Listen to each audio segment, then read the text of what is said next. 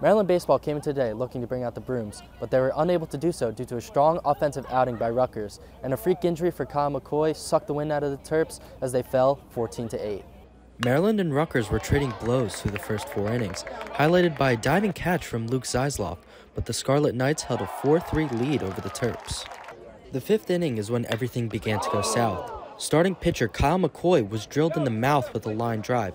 He was fortunately able to walk off the field under his own power and exited the game.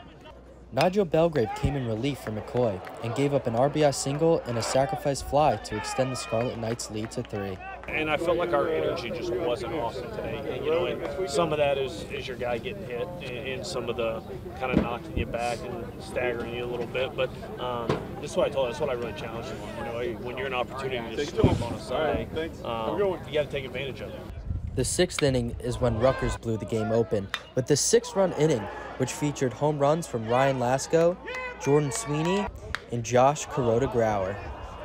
The 7th and 8th innings were quiet, but Rutgers added 2 more in the 9th with a 2 RBI single by Sweeney. Maryland would not go down without a fight as they rallied for 4 runs in the bottom of the 9th, off a 3-run homer to dead center by Zeisloff and an RBI single from Nick LaRusso, but it wasn't enough as the Terps fell 14-8. Maryland will look to bounce back on Tuesday as they take on the Georgetown Hoyas at the Bob.